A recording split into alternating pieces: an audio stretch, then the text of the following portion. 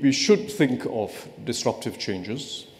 We should never think of progress as linear, whether it's in Asia or globally, and we should expect shocks from time to time.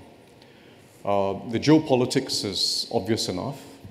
Terrorism is now a fact of life. It's here with us in Southeast Asia, and it is global, and it'll be here for a long time to come. The economics itself is, I think, one which now allows for a lot more discontinuity than used to be thought, whether it's in China or emerging markets as a whole. There's a wider range of possibilities that could emerge.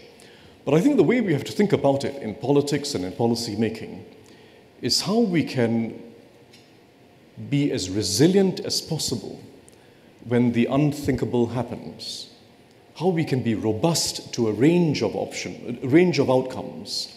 That's the way we have to think about it. We don't sit and wait to see what happens and feel we're unlucky when something bad happens. We've got to just prepare ourselves to be resilient. And it means being resilient in the nature of our society, so that if you get a terrorist incident, you don't get a divided society, you don't get people who are suspicious of each other, but you get a coalescing.